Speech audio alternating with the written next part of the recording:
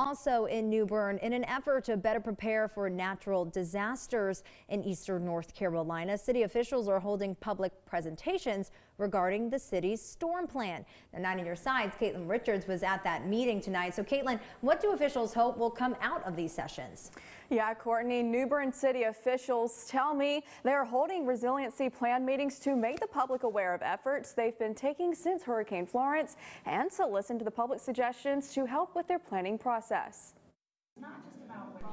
New Bern is vulnerable to flooding threats, and Hurricane Florence brought around $100 million in citywide total damages.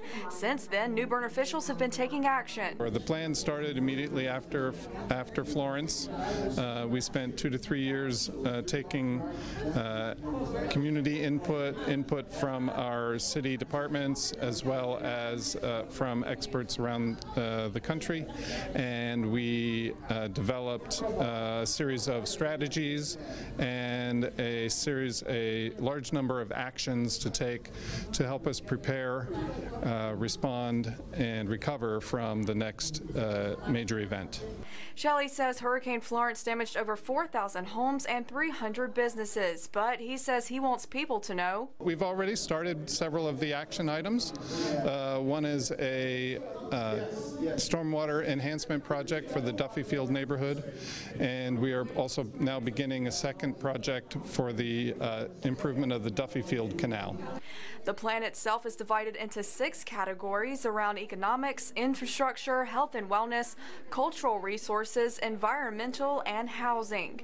During the meeting, the public pointed out the areas of concern in New Bern around flooding and listed their recommendations. So first of all, in the plan at least, we have identified 10 top priority items out of the 61 various action items that are specific action items listed in the plan. But we realize this kind of response actually needs way more than 61 action items. So we're hoping that the public will come up with some more ideas.